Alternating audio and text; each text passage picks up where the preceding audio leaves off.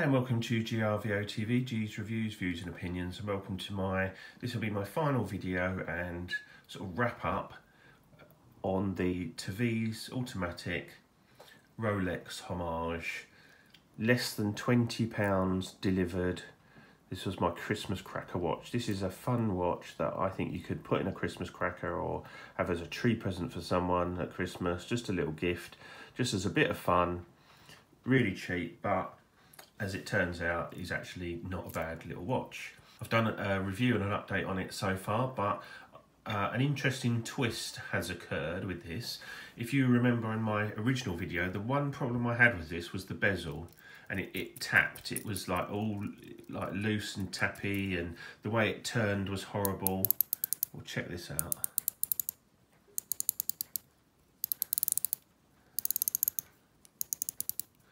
It's got nice resistance now, it's solid, it aligns really well. It's still got a lot of backlash, but that's fine because it's nice and stiff now. You know, I can shift it back, there you go, but there you go.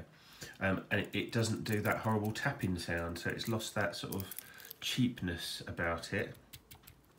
And basically what I did was, when you're winding this, where this sort of coin edge was, it was a bit catchy. So what I've done is I flicked took the bezel off and put this on the polisher, and just to take the rough edge off the side, you can actually see a ever so slight change in colour there. I think this is obviously, I don't know, copper or something, not sure what that is, but that kind of colour's coming through there. I actually quite like the look of it now. I sort of kept going until it was sort of as I wanted it. So now it's not catchy, it's got a nice, and it's much nicer to wind. Now, when I took the bezel off, I kind of thought there was a problem with it, but I just thought it's cheap, it's the way it fits. But, and you just get a spring that fits in a hole here, goes around here, and it's just like halfway round, and it clicks into the back of the bezel on the ratchet. So I put it back in properly as I thought it was, and clicked it in, and it's now, the bezel's fine. There's no tapping. It's absolutely solid, and it just makes the watch, it just takes away that real sort of cheapy feel away. And, you know, don't get me wrong, I know people moan about this and, oh, you know, it's crap and all that. Well, it's cheap. And, you know, people say, oh, about this, this is just a bit of fun, perlative sonometer, you know, that's just a bit of fun. Don't get excited about it. You know, it's just a cheapy watch, but it's stainless, or the majority of stainless. That isn't, but you know, the watch is stainless. You've got solid stainless bracelet on it. It's got a reasonably nice clasp. I've got no issues with it. It works fine. It's not pretty, anything like that. It's not high quality, but it's fine. It wears all right. I've got no issues with the way it wears or performs.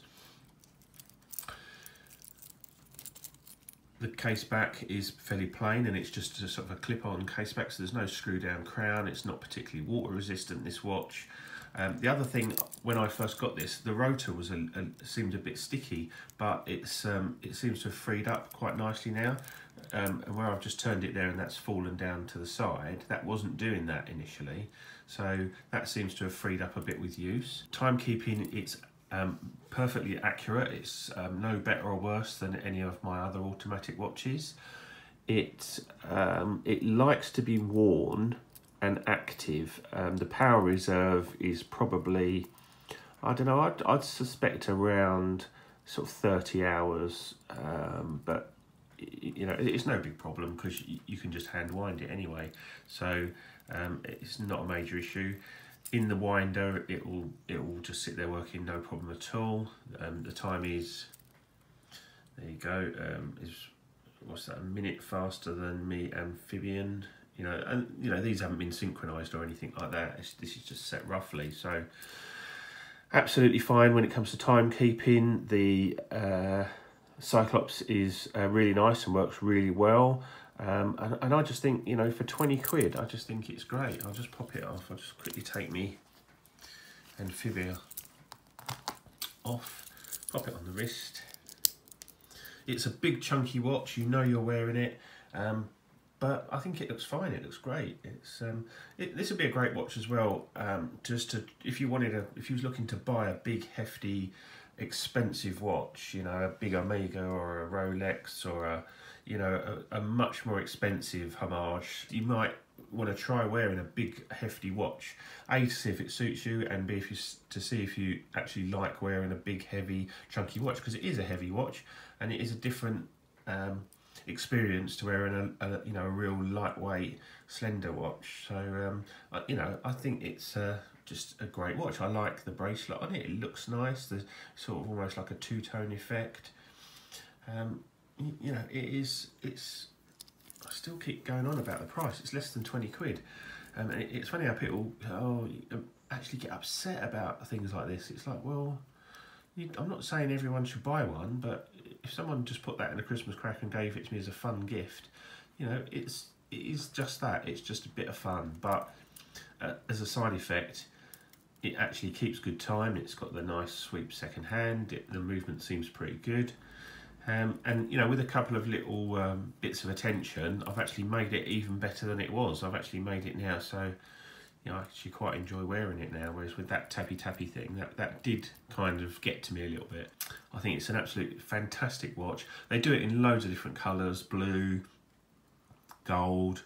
I think they do a red one, a green one. You can pretty much get whatever colour you want in these.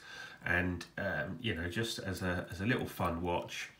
I think it is a great little proposition, and it's well worth spending 20 quid on. There's a lot worse things you can spend 20 quid on these days. The loom actually works really well. I've used it through the night and been surprised to wake up at 2-3 o'clock in the morning and it's still loomed up quite nicely to the point where you can still see the time. The loom on the hands, unfortunately, is not as good as the loom on the pips, but it's okay. And it's certainly better than I expected for 20 quid, better than some much more expensive watches that I've got. So there you go. I've worn it a fair bit. It seems quite robust.